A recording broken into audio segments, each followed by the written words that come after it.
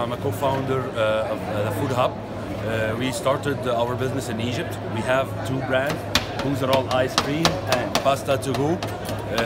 We are opening our first branch here in Dubai in Jumeirah Lake Towers next February, and we have already 45 branches in Egypt. And please have a look at our ice cream rolls.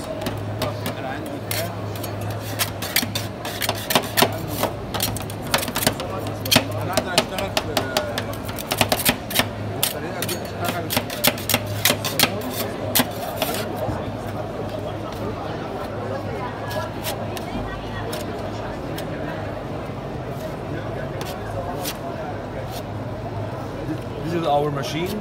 Its temperature is -30.